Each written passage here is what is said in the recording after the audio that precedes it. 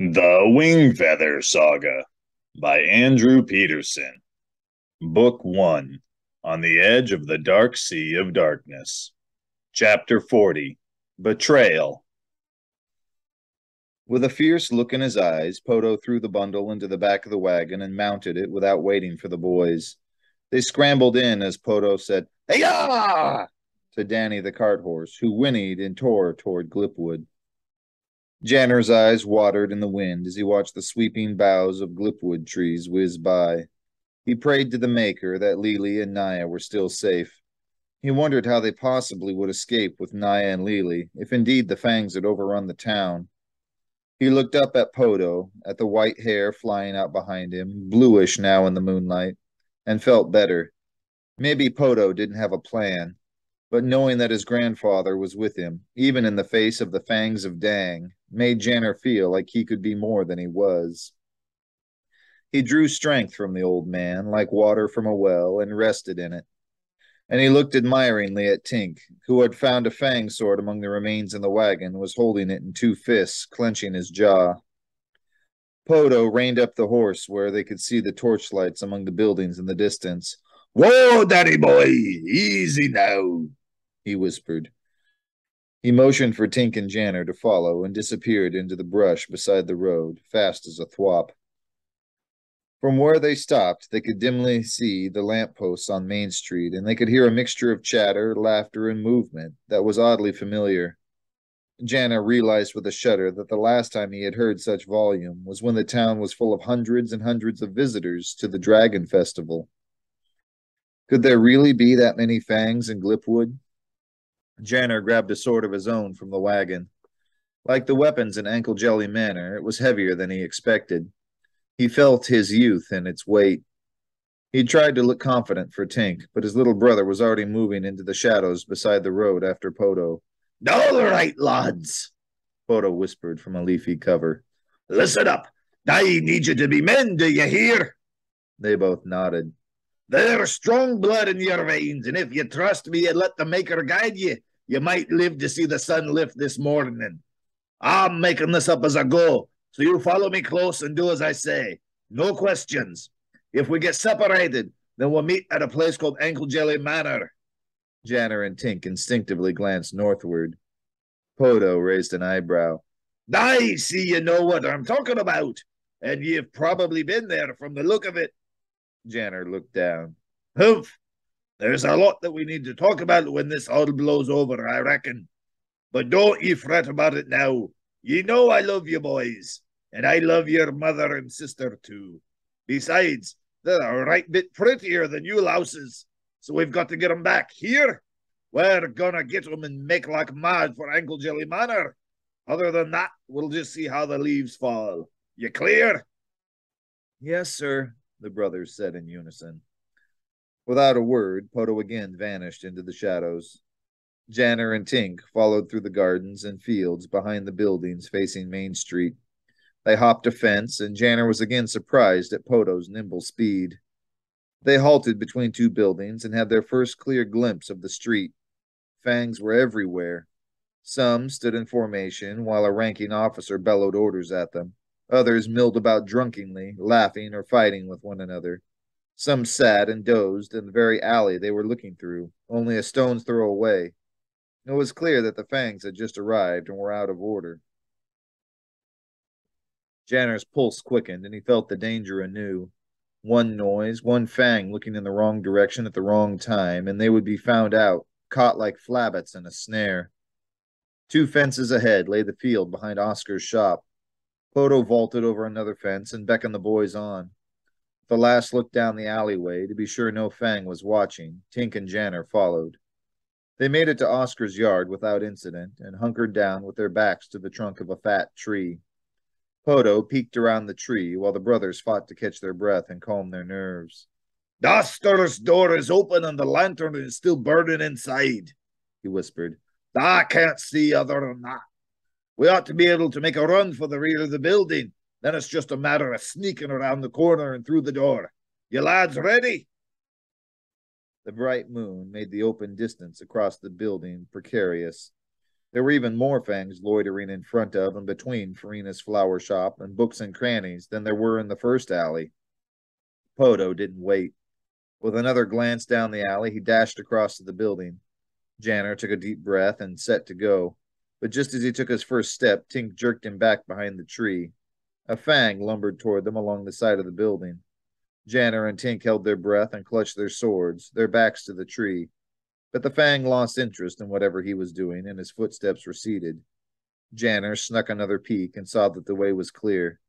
They sprinted to the safety of the shadows at the rear of Books and Crannies. Poto nodded at his grandsons with a proud wink. He looked around the corner and down the alley. After a few seconds, he motioned for the boys to follow. With a last deep breath, they turned the corner and darted through Oscar's back door. Poto's growl told Janner that his mother and sister had been captured. The trap door stood open and black like an empty grave. Poto stood over the hole, breathing hard and rumbling in a way that made Janner fear he might actually explode. "I'm sorry," came a weak voice from behind them. They whipped around to see Oscar Henry Teep lying on the floor beside his desk with a bleeding wound in his chest. He was pallid and feeble, his glasses hanging askew on his round face. He coughed. Poto knelt at Oscar's side and grabbed his limp hand. "What happened?" Poto gently pushed a damp swath of Oscar's stringy hair out of the old man's eyes. "Zozab betrayed us. In the words of Chunk," Oscar breathed, "I should have known." Poto bowed his head, half in rage, half in sorrow. "He signaled to Lamerdron with his whistle during the battle." Janner remembered the shrill sound they'd heard just after Commander Norm died. Oscar winced and coughed again. "Only another Ridge Runner could have heard it at that distance. In all these years he's been watching, spying. He only stopped the black carriage with his sling so that we would think we had more time. But he saved us with the rocks in the alley," Tink said. "Yes, he did. Because he suspected." Oscar's eyes drooped and his voice broke. "Suspected what?" Janner thought. "How do you know all of this?" Poto asked, his rage getting the better part of his sadness. "Zozab told me," Oscar rasped. "He told me after the fangs took Naya and Lily. He left right where you're kneeling now, and he told me everything." Oscar faded with every breath. "I'm sorry, old friend. The jewels, keep them with you. Hold fast to them." "I will. By the Maker, I will," Poto said, squeezing Oscar's limp hand. Oscar's eyes widened and focused on something above and behind Poto. Janner looked up in time to see Zozab vanishing into the labyrinth of bookshelves. "It's him!" Janner cried. With a roar, Poto bounded after Zozab, books toppling over in every direction. "Janner! Tink! Listen!" Oscar said weakly. They bent over the old fellow and strained to hear him over Poto's mad search for the Ridge Runner. Oscar gripped Janner's arm. "It's too late. He's too fast. In a matter of seconds, Zozab will have already informed the Fangs that you're here. You have to go now. Run! Run!" Janner's heart broke for his mentor. He couldn't imagine leaving him to die, leaving Poto to be captured by the Fangs, or leaving Lily and his mother to whatever fate Nag had for them. His mind was a flurry of memories of old Mr. Retief, who had taught him to love books, who had given him his first journal. Tink stood quietly behind Janner and bowed his head. "Run!" Oscar breathed, his weak eyes pleading with them. Choking back tears, Janner turned to go and collided with the hulking, smelly body of a Fang. The Wingfeather Saga by Andrew Peterson. Book 1, On the Edge of the Dark Sea of Darkness. Chapter 41, A Rumble and a Screech. It was as if Janner had run into a blur of hissing, claws, teeth, and pain. He felt his wrists tied, then the world turned upside down as he first was shoved to the ground and then jerked to his arms and feet by cold hands. He could hear Tink screaming, but all Janner saw was a sea of scaly faces and black, red-rimmed eyes. He felt the flick of forked tongues and smelled the rot of fang flesh. The air was full of howling and snarling. Then he realized that the sound was coming not just from the fangs, but from someone else, too. He strained his neck to see out Books and Cranny's front window, where his grandfather's white hair whipped about in the center of a circle of fangs. Poto was in the middle of the street, waving a sword and keeping a host of surrounding fangs at bay. The fangs seemed to be enjoying it, cackling and jabbing at him with the butts of their spears. Janner was carried outside and thrown to the ground, relieved to find Tink, Lily, and Naya lying beside him. The sense of comfort at their presence, even in a sea of evil, was more than his heart could take, and he cried. Janner wished his hands were unbound, not so he could run, but so that he could embrace the ones he loved. Then, without warning, Naya was jerked from the ground. Enough, or the woman dies, called a Leaf Fang, who appeared to be in command. He lifted up Naya by her waist and drew his sword. Poto's fury disappeared like the snuffing of a candle. He looked across the sea of scaly heads at his daughter, and his bushy eyebrows trembled. The only sound was of the old pirate's heavy breathing. At his feet lay several dead, already decomposing fangs. No!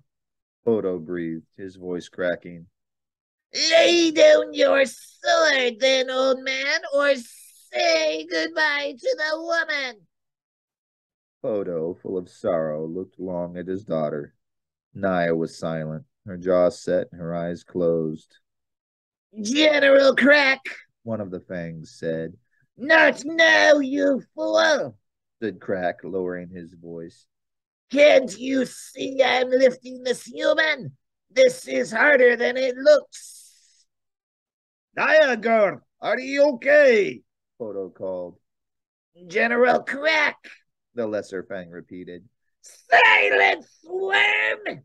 Crack snarled. Yes, Papa, Naya said.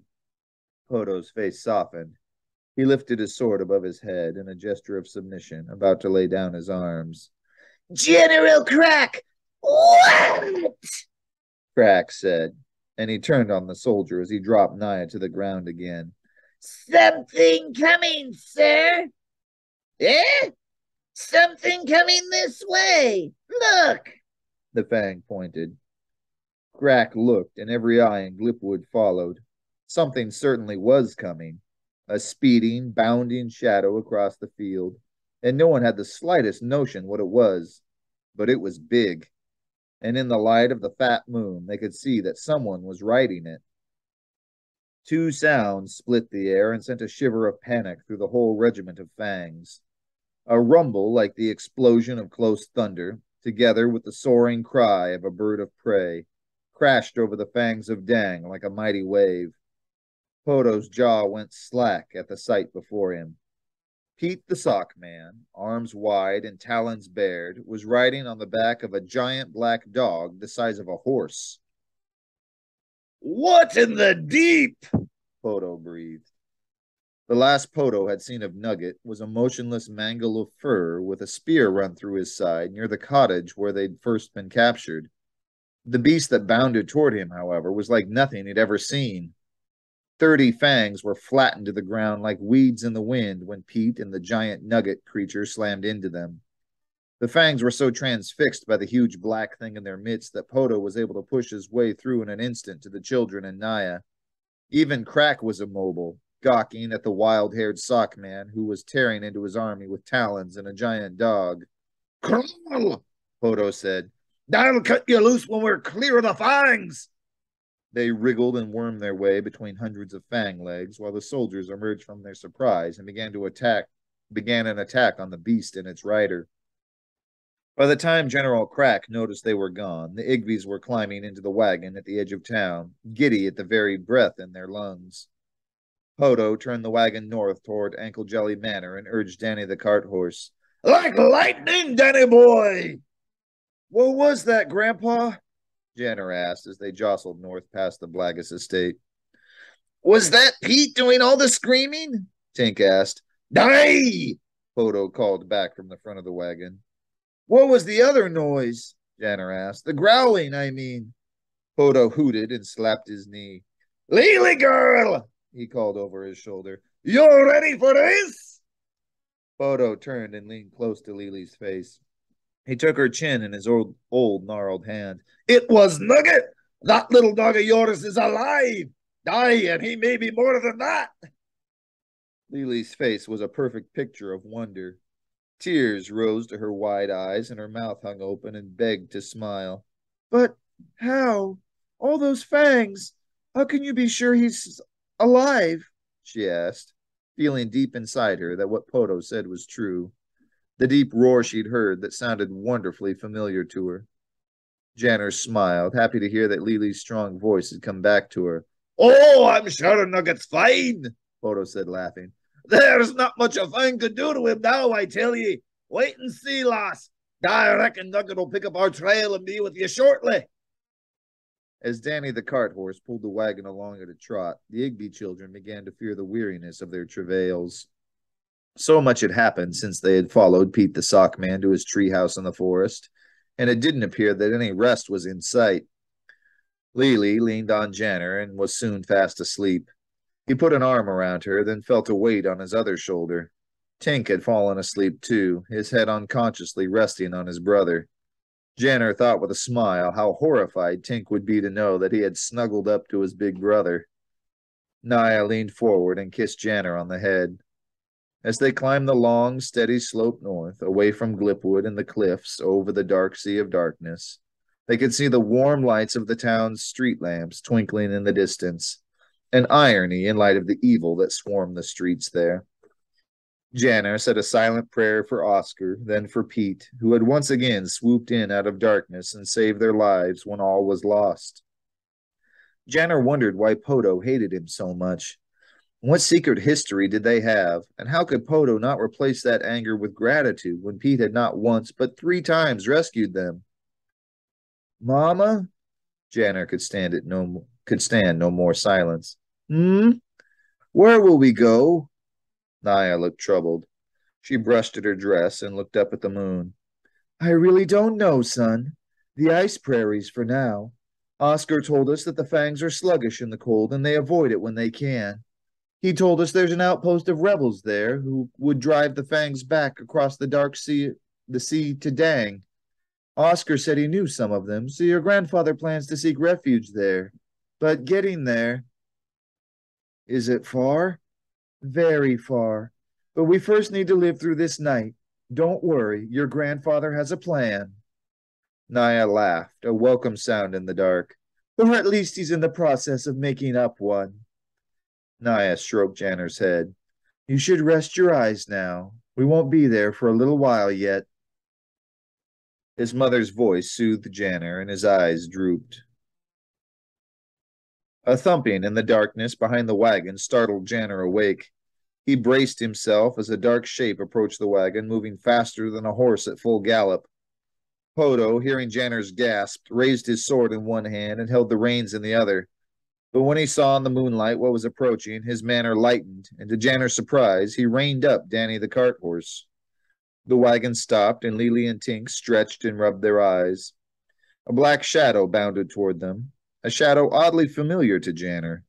Astride it and covered in dark patches of green fang blood was the white-haired, lanky figure of Pete the sock man. With sleepy eyes, Lily peered into the moonlit night, trying to understand what she was seeing. She leaned over the edge of the wagon as the dark creature approached, and Poto climbed down with open arms. The creature let out a deep, happy noise, like a bark, only much, much larger. Nugget, lad! Poto said, reaching up to scratch the creature behind a big, floppy ear. Lily's eyes widened, unbelieving. Pete slid off Nugget's back, slinking away from Poto, who hadn't even acknowledged the sock man's presence. Nugget? Lily ventured timidly, afraid to believe this was really him. The giant dog yipped, if it could be called that, as it was a sound that shook the air and made birds scatter half a mile away. Lily let out a happy squeal and tumbled out of the wagon. She crumpled to the ground, forgetting in her elation that she only had one good leg. Nugget bounded over to her and set to licking her with a tongue nearly as big as she was. She squealed with delight and disbelief. She was sure she had seen a fang kill her dearest companion, and now he was alive and as big as a horse. Nugget crouched his bulk low on the ground, and Lily laughed as she climbed onto his back. She sat astride her dog, burying her hands deep in his soft fur. Nugget stood there panting, tail as long as a broomstick and wagging dangerously. From the tall grass several paces away, Pete the sock man cleared his throat. Janner wanted to run to the strange man and hug him, but he was wary of it. Poto had made it plain that Pete was to stay clear of the children, and Janner was afraid of bringing more of his grandfather's wrath down on the poor man. He was also unsure of the lethal talons that served as Pete's hands. Had Lily not been so enraptured with Nugget, she would have reached out to him with her typical compassion and typical disregard of Poto's gruffness. But as it was, the family stood in a cluster around the giant dog, and Pete stood alone. "Pete," Janner asked with a cautious glance at Poto, "how did Nugget get so big? How was it he came back to life?" "Nuggy and I made it out," Pete said, ignoring the question. "But only barely, Boneway. The snakes, they're coming fast. You've got to hide the pules, Jules, Poto. You can't let them fall to the fangs." "Don't tell me what I've got to do," Poto growled. The children were startled. Even Nugget whined and buried his face under his giant paws. "I reckon I know how to keep things safe better than you." "Father," Naya said, placing a hand on Poto's arm. He glared at his daughter and seemed about to retort, but with a great will he held his tongue and stomped away to the wagon. "So the jewels are here somewhere," Janner thought. He tried to imagine what the jewels were and whether or not they were wrapped in the bundle Poto had brought with him out of the cottage, the bundle lying in the wagon just behind his grandfather. "Back in the wagon," Poto said, trying to speak calmly. "Somebody's led the fangs right to us." He seemed ashamed at the unfairness of his own remark. Either way, we've got to get a move on.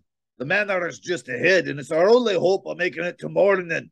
Now listen, ye children are going to wait inside while I try to find the weapons Oscar told me about.